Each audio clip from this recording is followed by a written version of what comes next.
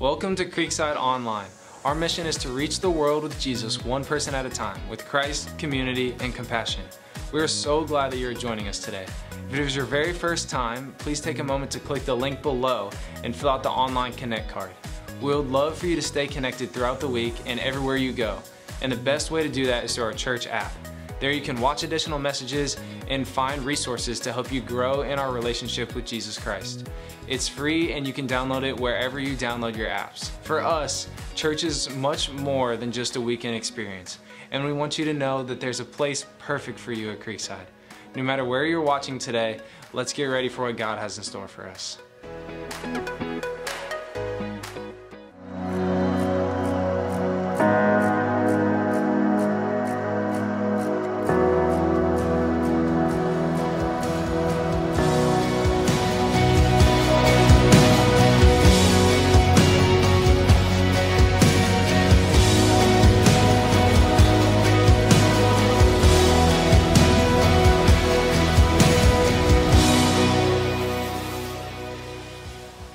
Well, I applaud you for coming to this service. We had a full first service too. I mean, it's just awesome, but maybe you still, even though it's 11 o'clock, you kind of feel like me. Another Christmas season has come and gone and you feel a little washed out, feel like that energy, you were filled up so much before it came and then suddenly you just feel, oh man, I could really use some more energy. I could really use some more life. And good for you. That's what we want today. We want you to be here to understand that there is a way to feeling strong really every day out of the year. And we're going to be talking about that in just a minute. If you have your Bibles, Luke chapter 2, the end of Luke 2 is where we're going to be. We've been in that in Christmas season, but we're going to look at that a little bit more in just a second. Before we get started, I really want to just share with you how blessed I feel to be a part of this church family. Man, you all have been incredible. Thanksgiving, man, the foster care ministry, the missions ministry, all through Thanksgiving and Christmas, you all got involved in that. And man, we overflowed into the community with blessings upon blessings to the community. We're blessed to be a blessing, and you all get that, and you demonstrate that in so many ways. So I am so thankful to be a part of this group. A couple years ago, we started the Shine sign and praying for unbelievers, and we saw the baptistry waters stirred, and you've continued doing that. We see evidence and bless every home. You're still praying for the community, and you're stepping it up to care. This year, we want to be all in on taking care beyond these walls, compassion beyond these walls. Christ, community, and compassion, that's what we're all about. We want to really be all in on taking His care beyond these walls. Bless Every Home app is a big way that we do that. So if you haven't signed up, you're not part of that app, I pray that you'll do that today, because once we pour out, we find that God fills us up. It's an amazing thing that happens. Our cup gets filled up again so that we can overflow to others. Now, it is true.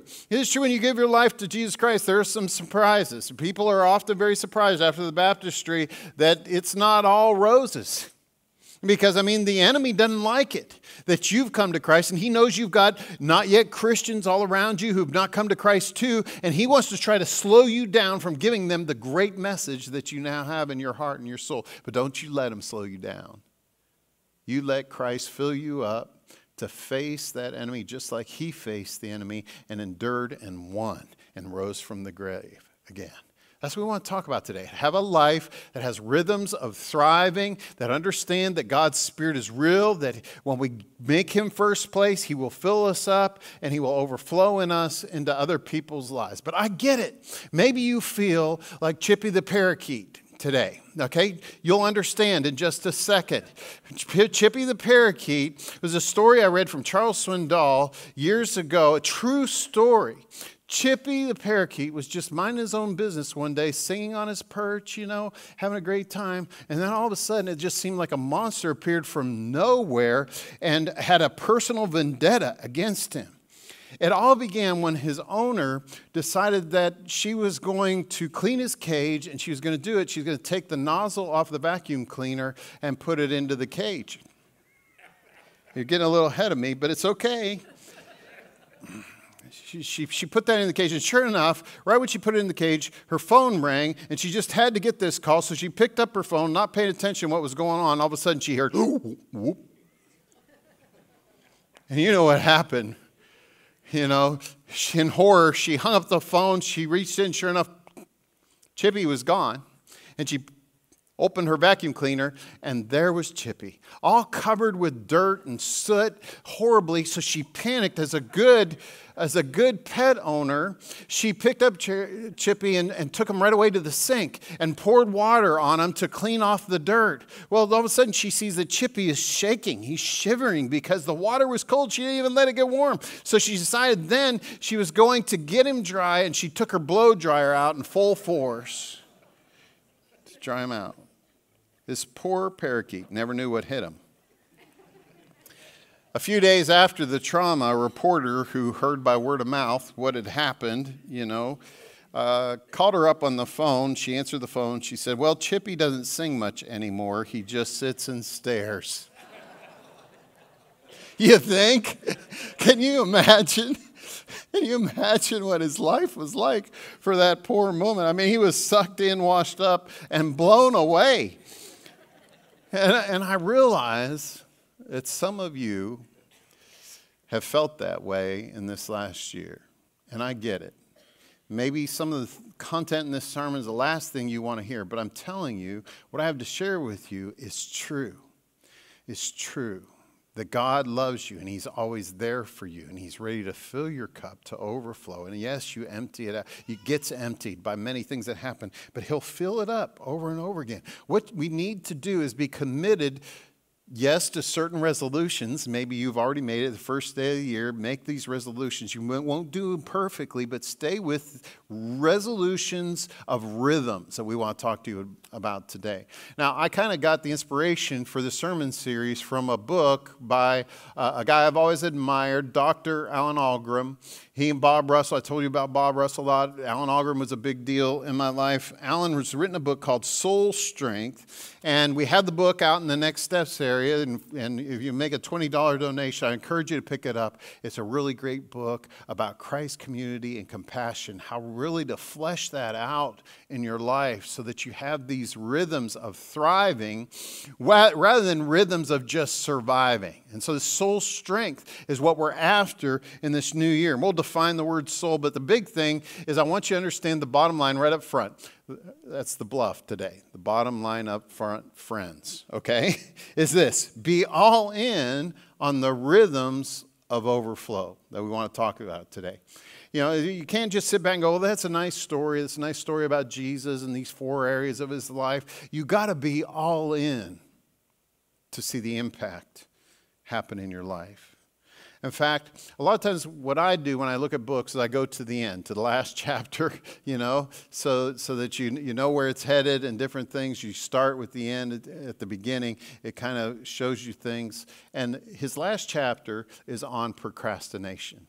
So I thought, what a perfect topic today to just say, look, today is the day. The biggest thing is we're going to detonate the word procrastinate in the new year. We're going to detonate that word. We're going to stop putting off what's most vital, what's most important for our lives. The things that we said, oh yeah, I'll be all in maybe in 2025 or 2028. I'll just keep putting off being all in for God when I'm really ready, when my life really gets lined up. No, friends, can I just encourage you to get rid of those things in your life that you've been putting off that you know would show that you are all in for God. Stop putting it off. For some of you, it is baptism. We've talked about baptism, how that's an initial first step to go public. And man, show everybody that you believe in God and you believe it so much you symbolize putting to death your old way of life and starting a new life with Him where He's in the driver's seat. You live by His Spirit. You pause when it comes to your flesh and your flesh desires, and you let His Spirit move ahead of you. You don't listen to the ways of the world and think that's life. No, the world wants to suck you in like that vacuum cleaner and spit you out. It just doesn't do it so suddenly. But it will if you don't understand to put the Spirit of Christ first, His ways, His words first in your life. And so today is the day, man, you need to think about getting in community groups. We got men's groups, we got women's groups, got all these things going on. We're going to have Serving Expo going on. It's the time to think about really serving God, making a difference, getting the habits in these next 7 weeks of being all in for God, and watch what he does in your life. I'm going to teach a class called Life Tools. It's always changed and transformed the lives of people who come through it when they understand how God has shaped them. He's tooled them to do ministry in his name, that they are special. You're unique. Everybody has a purpose. And God wants to do dynamic things, abundant things, overflowing things in and through your life. I've often encouraged businessmen to start reading the Bible more and watch how it transforms your businesses. I got this from a successful businessman when I was in my 20s. He says, look, this has really transformed me. It's changed my life. Every day I just take the day that it is, today's the first, and I read that proverb, Proverbs 1. There's 31 proverbs, so there's always a proverb for a day of the year that you're on. And so you miss tomorrow. Let's say you miss the second. Oh, I didn't read Proverbs 2. That's okay. Go on to Proverbs 3. You'll catch Proverbs 2 next month. Okay? But just be in that commitment. I'm going to start this rhythm of reading through Proverbs, but also you can start a rhythm of reading through the Psalms. The Psalms, Billy Graham did this every day, confessed to it. Every day it transformed his life. Imagine what it could do for yours. Every day he would just times the date by 5. Okay, today I'm going to read the first 5 Psalms that are there. First 5, I listen to them now instead of just read them. I'll listen to them. It just gets more firmly implanted in my heart. And then tomorrow, times 5 by 2, I'm going to go 5 to 10, and then 10 to 15. You see how that works? And then you miss a day again. You don't beat yourself up. You try to be more and more mindful of Christ, but that next day, you just go right back into that rhythm. See if it doesn't transform you. I just had a businessman last month said, thank you so much for that. It's made all the difference in my life.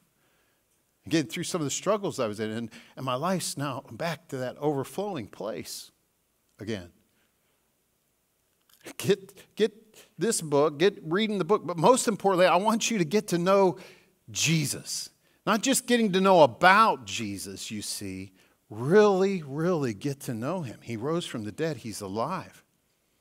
The Ruach HaKodesh, or Holy Spirit, that's the Hebrew words for Holy Spirit. He's alive and well. He wants to live and reside in you. He wants to intercede for you when you don't even know what to pray to God. He wants to show you a vibrant life beyond the mundane, beyond this life. But you got to keep striving, keep the rhythms going. And in that way, you'll begin thriving. You'll be living in an overflow. The abundant life, Jesus promised in John 10:10. The thief comes to kill, steal, and destroy, but I've come that you may have life and have it more abundantly. What is that abundant life? It's like a roller coaster sometimes. What is that John 7:37, 38 life that we talk about? Jesus said, you believe in me, streams of living water will flood within your soul. What he meant by that was his Holy Spirit will fill us up. Not so that we can contain it and go, whoo, this is wonderful having all the Holy Spirit, but so we'll pour it out. And then be filled up again. Pour out those special gifts and abilities and blessings that he gives you. We are blessed to be a blessing to others. Can I get an amen to that? Amen. And you have done a great job with that, church family. I'm so proud of you. Now listen, here we are. It's been December. We've read these stories from Matthew and from Luke chapter 2 and the birth. So we're going to finish it off in Luke chapter 2. The story about Jesus' life. We don't have a lot between the time that he fled to Egypt and came back. We don't have a lot of knowledge between that and his adulthood. But we have this one passage here when he was 12 years old. In Luke 2:40, it says, the child grew, this is Jesus, and he became strong and he was filled with wisdom, and the grace of God was upon him. And then in verse 52, at the end of this section today, look at this. It recaps on that. It summarizes, Jesus grew in wisdom and stature and favor with God and men. And that would be my prayer for all of us this year. It will be filled with wisdom, and the grace of God will be upon us. The grace of God will be poured out in us, and that God would just keep this continual filling going on in our lives. Friends, in your life, if you got a little shovel and you pour that shovel out, God will pour more in. He'll fill it back up. Just give him time. He'll do that. Don't put the sour stuff of the world in it, though. because you'll get more sour back. You always reap what you sow. We always reap later than we sow, and we reap in kind with what we sow. So don't sow to the world. Sow to the Spirit. Sow to the good things. Luke 2, verse 41, it says this: every year, Jesus' parents went to Jerusalem for the feast of the Passover. When he was 12 years old, they went up to the feast according to the custom. And after the feast was over, while his parents were returning home, the boy Jesus stayed behind in Jerusalem. But they were unaware of it. Now, don't misunderstand what's going on here. It wasn't like the movie Home Alone, where you wake up late and made a mad dash to the airport and on a plane realize that you don't have one of the kids there. Similar a little bit, and probably they were all getting their tents ready, and they traveled in big caravans during that day. And kind of like what happened to, and it happens to a lot of parents, my oldest son Ryan, when he was 3 years old. I got home, we lived in a parsonage behind a big church building like this, be like I was back there, and I walked in the door and I said, "Where's Ryan?" And my wife said, "I don't know, I thought you had him." "No, I thought you had him." And we're both, Ryan, where are you? We can't find him. He's sitting right out there right now. There he is. All right, we finally found him after all these years. Way to go, Ryan. Hey, it's 3 years old, and of course the panic that happens in you. I mean, we're living back here. And I mean, 15 minutes to find him, and that 15 minutes felt like 15 years. You know what I'm talking about? I mean, all these scenarios are going on through your head, and I run all around the building. I'm yelling his name everywhere. I finally run around the building, and it would be like being behind our building, and I finally find him beyond Racetrack Road watching a bulldozer bulldoze things. Hey, he's a man's man like his dad, right? He's always, I'm going to learn how to run one of those things someday. We're so relieved. Friends, that was 15 minutes. Look at this passage, verse 46. After 3 days, they found him in the temple courts, sitting among the teachers, listening to them and asking them questions. Everyone who heard him was amazed at his understanding and his answers. When his parents saw him, they were astonished. His mother said to him, "Son, why have you treated us like this? Your father and I have been anxiously searching for you, and here you've been sitting in the temple teaching and learning." "Why were you searching for me?" he asked. "Didn't you know I had to be in my Father's house?" 3 hysterical days. Maybe they thought, well, our plan A was really good. Then we went to plan B, Jesus, and then plan C. I mean, after all, there's 26 letters in the alphabet. We were going to go to all the plans to find you. We couldn't find you. And Jesus is like, no, if you'd have just got plan A right, the other things fall into place. Just like if you get the first button on your shirt right and the other buttons fall into place. Don't you understand how much I love God? If you understand the plans that God has for me and I have for him, then it would have just been a natural thought. I don't think Jesus is being terse or disrespectful here. It's just, to him, it's like, this is a no-brainer. Don't you remember the miracles? Don't you remember Gabriel and everything that he said to you? Don't you remember the star, the shepherds, the wise men? It's just isn't it a no-brainer that I would be with my real daddy, my all in all? You get that right, and other things fall into place. But and you read these things of Mary treasures these things in her heart.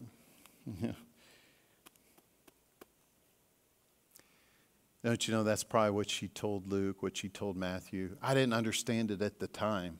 Boy, you could say that to us? But I treasured it in my heart until someday I would understand it. That's like so many things in Scripture. We don't fully understand. I can read the same Scripture I read 20 years ago. It means something different to me. I take more time looking at it. And I think intentionally probably Jesus just held back because he wanted to put an emotional impression on her and Joseph that they would never, ever forget. Is God trying to do that in your life?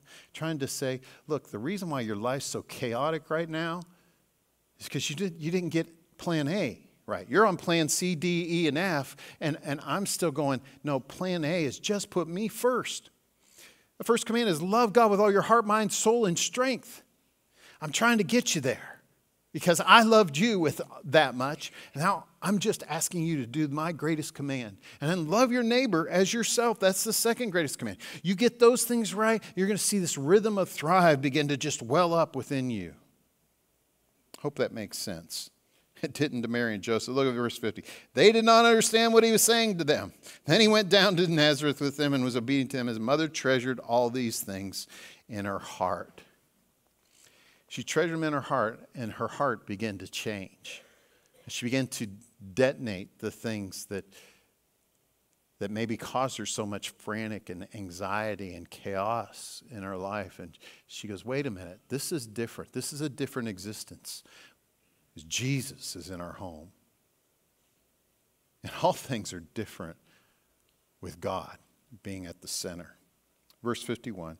He went down to Nazareth with them, and he was obedient to them. Again, a little side note here. This wasn't Jesus' disobedience. That's not what you're to conclude there. It's just he was showing his priority was God. And why wouldn't it be God? And that should be our priority too. And here's the lesson, I think, in this, that when you prioritize God, don't be surprised. Don't be surprised when others don't understand. When even your parents don't understand, your brother, your sister doesn't understand, your cousins don't understand, your neighbors, your friends, they don't understand. Don't be surprised when you really begin to put God first in your life and other people look at you weird and go, what? What are you doing? All these things bring us to Luke 2:52. Key verse, again, a summary verse. Jesus grew in wisdom and stature and favor with God and man. Grew in wisdom and stature. He grew in 4 ways: mentally, physically, socially, emotionally, relationally. He was all in to do his Father's will, and it played out in his life in wisdom and stature and favor with God and man. Let's take each one of those individually, kind of so that we can think about these resolutions, these rhythms that we're talking about in this next year. We need to have a rhythm of growing in wisdom. You know, I love that it doesn't say that he grew in the rhythm of getting smarter. he grew because he aced his ACT. I'm glad it doesn't say that. It says that he grew in wisdom. You see, knowledge is so much different than wisdom. Wisdom is living out the knowledge that you have. Jesus had eternal knowledge. He was exasperating the teachers of the law who'd studied it all their life. They were learning from him at 12 years old. He knew things. How did Jesus grow in wisdom? Well, he kept applying those things all his life until he was 33, and he finally applied the last thing, that I must die for humankind. That's what Philippians 2 says. He laid down his life in full obedience to death, even death on a cross, that God may exalt him to the highest place. That's wisdom. Wisdom is maybe reading less and applying more. Somebody said education covers a lot of ground, but it doesn't necessarily cultivate it. You understand? Get where I'm at? Cultivation, you got to plow it. You got to disc it. You got to water it. You got to disc it some more until you get it fine and soft. That's how our hearts need to become. Meditation is really comes from a root word that means a cow chewing on cud. A cow has 4 stomachs. It chews that ball of grass, goes down, and then all of a sudden you see that ball come back up right through its throat. Chews on it some more, grosses you out, and then it swallows it again to the second stomach. Yeah, that's what meditation is, though. It's that's Scripture. I'm going to meditate on that. This year I'm going to grow in wisdom, stature, favor with God and man. Wisdom, what is that? I need more of that. I need to detonate the things in my life that aren't wisdom and make more time for wisdom, which means I need to make more time to put into practice the things of God, not just learn the things of God. And wisdom is putting love for God first with all your heart, all your mind, all your strength. I'm surprised you didn't say all your schedule, but that'll happen once you give him everything. In our men's groups, I use the 4 things from Alan's group. Delight. What are your delights? What are your drains? What are your discoveries from the Bible? What lies do you need to discover that you've been believing that's been messing your life up? What are your determinations now to apply a different standard of wisdom to your life and to move on? Mike Schultz is going to be retiring here January 19th. Give him a pat on the back. Mike's a man's man. He goes on a 50-mile bike hike. Yeah, he gave our communion. If you don't know who Mike is, and Mike's still going to be around. Thankful that he's still going to be around. I hope he leads many men's hikes in the mountains and stuff, because Mike goes 50-mile hike in the woods, and that's a vacation to him. That's what he says. That's his vacation. That's his restful time. But Mike has he has these pithy quips and sayings. One of my favorite that he says is, if we believe a lie, it'll impact our lives as though it were true. And not in good ways. Do you understand? You believe the wrong things. You incorporate those things in your life. And in the end, you will find it produces bad fruits. It impacts our lives as though it was a true, but it's a false truth. And we need to slow our thinking down and apply more knowledge this year. If you're thinking, man, that third piece of cake and all the movies and comedies, and if I just trust my wife and the church to raise my kids in the Lord, I don't need to be personally involved. You're believing a lie. You're believing a falsehood. You're putting yourself as the chief role of discipler in your home, man. You're putting it on a shelf. And you're believing a lie as if it were true. And it'll play itself out in a way that you don't expect, because you didn't take the time to disciple your kids. The book Soul Strength, again, just points these things out. The determination to discover the lies that we're believing that are hindering us and hurting us. Like, do I really need that coworker to admire me? Or maybe, could I listen to them and serve them more instead of trying to manipulate and do things to get people to admire me? Or is alcohol really what's going to help me survive the stress and anger? Or is it better to talk it out with wiser folks? Is it better to hit my knees and show my dependency on God's Spirit more than I depend on that substance? My prayer is that we'd find ourselves learning to be wiser and wiser in this new year, in the application of knowledge. Secondly, Jesus grew in stature. It's talking about his physical health. Our bodies are a temple of the Holy Spirit, the Bible says. Our bodies are important. And so these resolutions that we make to get our temple healthier this year, they're good things. It's not like our body is this secular thing that doesn't matter to God.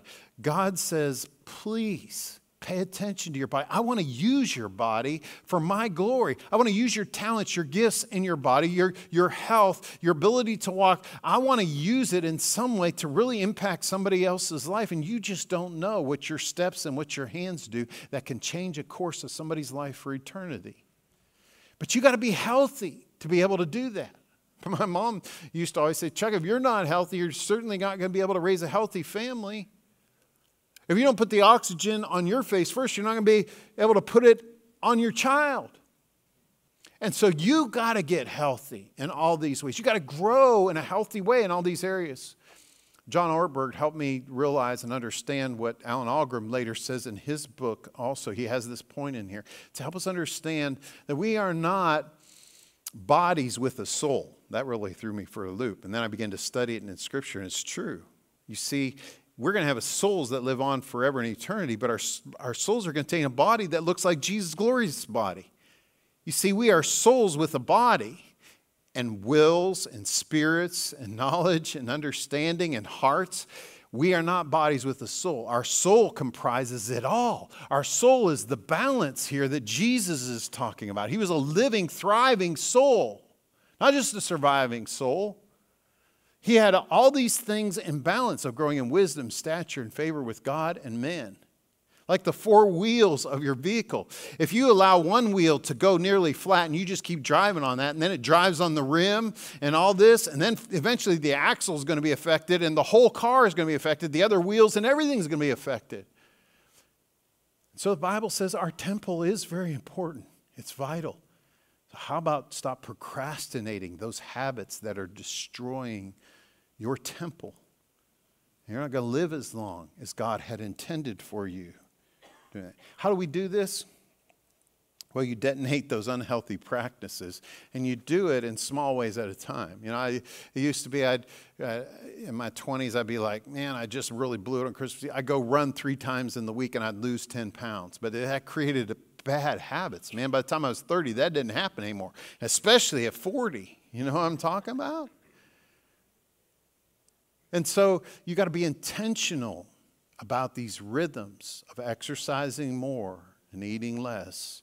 The small things. In fact, somebody said instead of having BHAGs, big, hairy, audacious goals, let's say, I'm going to lose 15 pounds in 1 month. And some people do it. They do crazy things that really hurt their bodies in the end. Instead, just think, you know, this time next year, and I'm just going to make sure I'm in that rhythm of eating less, exercising more, looking at what feeds and gives health to my body. Dave Ramsey talks about it this way. If it's financially that you're struggling now, there's the debt snowball. You know, maybe you have 3 credit cards, one with 1,000, 3,000, and 5,000. Well, what do? Do you tackle the 5,000? Oh, I'll get that one first. No, he says create some momentum in your life. Even if the lower one is not as high a interest and you want that, get that one paid off first, and that'll create some momentum. You'll be able to take that payment and apply it to the $3,000 one. You'll pay that one off, and you got all this momentum, a snowball going downhill. So you see, it begins with the small things, the small decisions. And that happens in our relationship with God too. Jesus said, grow. He grew in favor with God. He grew in favor with God. You know, I think that sometimes the pendulum of grace gets swung a little bit too far. It's good. We matter to God. God loved us so much. He's crazy about us. He died for us. We should understand that. We should know that. Our picture's on the refrigerator. He wants to adopt us into our family. You matter to Him. You need to understand He offers you a free gift of grace.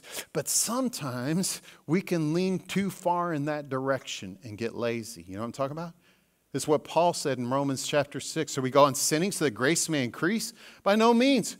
We don't just, oh, God's a doting grandpa up in heaven, and He's proud of me no matter what I do. Yeah, I slip and fall, and I do bad things, but hey, He's got grace for me in the end. And we swing too far on the other side because the Bible also talks about sanctification. It's a process that He wants to be more holy in your life. He wants to be made more, your life to be more like His Son, Jesus Christ. And if you're ignoring that process in your life, you're in the wrong direction. You're in the wrong direction. You see, sometimes we make it sound like God doesn't care what we do. But boy, does He. He knows what's going on with the furthest atom from our solar system right now. And He knows what's going on in your mind. He knows what direction your life's going. And it matters to Him. We can't make God love us any more than He already does. But we can seek His favor more. And we can please Him more. And that was the life of Jesus Christ. Living the overflow life is these rhythms of wanting to please God over and over again. And friends, I'm telling you, summed up, Christ, community, and compassion. That you're serving in some area, you're involved in a group where God's speaking into you, holding you accountable. I made an appeal last year that did surprise me because normally our body of fellowship overflows, but I made an appeal that we needed more men and say, I look and long for the day when I make an appeal for we need more men or women mentors in a certain ministry that we have so many we have to say, sorry, we got to turn you away. You're just going to have to find a way to do it in your neighborhood. But I made this appeal a couple times and we were surprised. We didn't know why it was falling on deaf ears. Do you know our elders? I'm so thankful for our elders. Our elders said, it's that important that you would appeal twice, Chuck, in a sermon. We're going to do it. We're going to get involved. And so 2 of our elders, who really the Bible says, you know, that's why you delegate these things, because their job should be more in the shepherding and praying and setting a direction. But they said, if nobody else will do it, we'll set the example. We'll go in because these kids matter to God. Friends, I pray that this year looks different for us, that we're all in on pleasing God and serving. We're all in on this word compassion to our fellowship as well as beyond these walls. Last point. Don't procrastinate doing what's right to please God. And last point. Finally, Jesus grew in favor with people. Man, people loved hanging out with Jesus, right? Well, not everybody. The power-hungry religious people, they were curious about him. They sat down to eat with him, but then they were full of jealousy. The hypocrites, they got all wacky around him, right? Did the wrong things. He had to call them out at times. And then they would get mad when he'd call them out or he'd tell them to do the right things. And like the rich young ruler, he walked away from Jesus. Jesus didn't go running after him. But the struggling, the humbled, the broken people, they loved Jesus. Why? Because in him was found all the wisdom and favor and kindness of the world. In him was found God in the flesh. And grace flowed through him. He didn't worship popularity or fame. No, instead, he just wanted to live the truth of God. Get to know Jesus. If it takes the Chosen movie series, the app series to help you get to know him, do that. I encourage you. It's a docudrama. But man, I've studied the lives of the disciples, and boy, he does a pretty good job portraying them. Yeah, he fills in the gaps in a dramatic way, but it's pretty amazing. And I encourage you to get into that. Maybe that'll help you. Understand from that drama, man, it shows Jesus is tough. He's tough on them sometimes, but he's also very tender. He'll tell them the truth. And again, he's not after a popularity contest. And let me tell you something. In leadership, nobody is. We're not after a popularity contest, only with God. We want to do the things that please God. My dad, man, he was a carpenter. That's what he was. He was a foundry worker too. You know, like carpenters in the day of Jesus, the word carpenter actually meant you were also a mason. My dad would build a house from the ground up, from the footer. I was laying blocks beside him all the way to pulling the wires and putting the roof on with the shingles. And if my dad shook my hand, even when I was an old teenager and pretty strong, could bench press, 280 pounds, he would literally crush my hand. I'd be like, Dad, stop. He didn't know what he was doing. Tough. Also, I saw tenderness there. Both my mom and dad understood that Jesus has his toughness, but also tenderness. Can we all stand to grow more like Jesus this year? Being balanced. Don't procrastinate in Christ-like community and being in favor with other people and showing the toughness of God to hold somebody accountable sometimes by telling them the truth in a gentle way, in a careful way, a prayed-up way. But then also loving them tenderly beyond what they're doing to destroy their lives and they don't see it. Be tough but tender. Bless every home. Compassion action. Be all in the overflow. Be all in being like God. Love him with all your heart, mind, soul, and strength. Love your neighbor as yourself. Dr. Algram says, we must admit that to some extent we are where we are because of poor choices we have made and good opportunities we have squandered. What grand project might you be able to start and finish in the next 7 weeks that would please God? That's the question I want to leave you with. What is going to be different in your life in 7 weeks? Because of this scripture, because you've meditated on it, taken it in, and allowed it to change your life.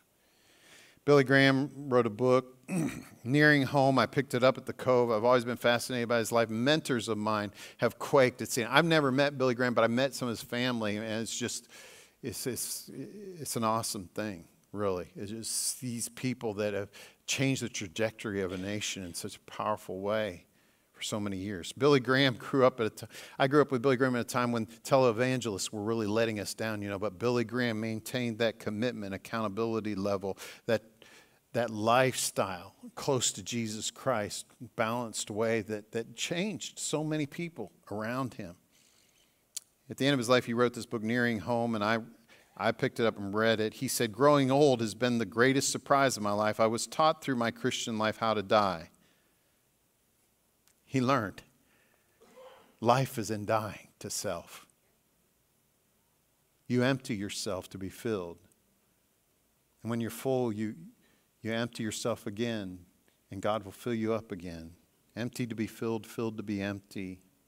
I was taught in my Christian life how to die. No one ever taught me how to grow old, you know. It's hard when you get older. And before those years start in your life, where really it's just like, you know, it's not for the faint of heart to get old, let me tell you. There needs to be a lot of sympathy for those folks, really understanding it in my parents' life. Before we get to that point, can't we grow in wisdom and favor with God and man? His wife, Ruth, you go up to the cove, there's all these things, and you really get to know them. His wife, Ruth, was this colorful, playful, jokester kind of lady, but also serious. She's a missionary's kid.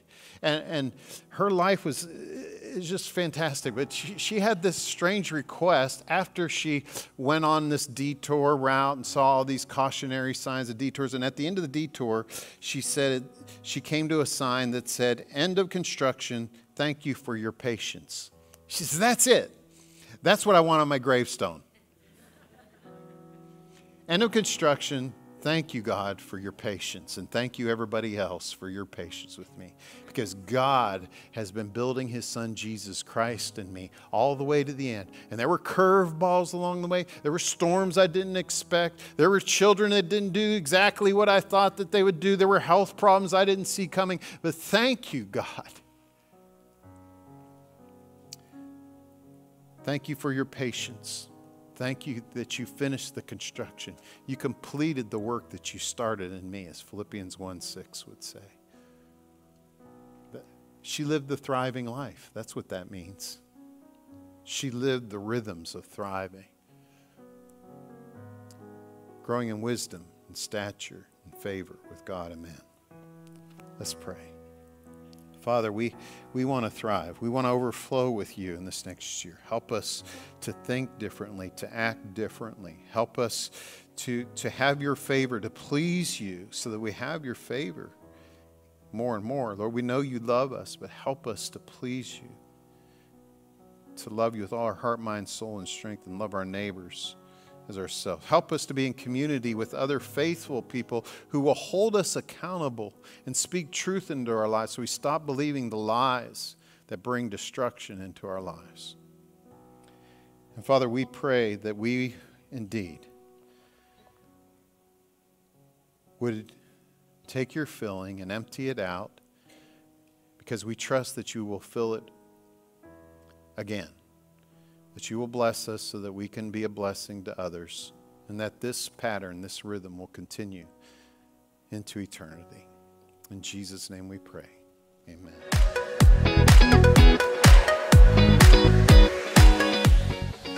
Thank you so much for being here with us today. We hope the message you just listened to had an impact on you. Make sure to stay connected with us throughout the week online at creeksidechristian.com and on Facebook and Instagram at Creekside Christian Church. We believe God has something unique to say to you, and our hope is that you feel his love stronger today than ever before. We love you, and we'll see you next time.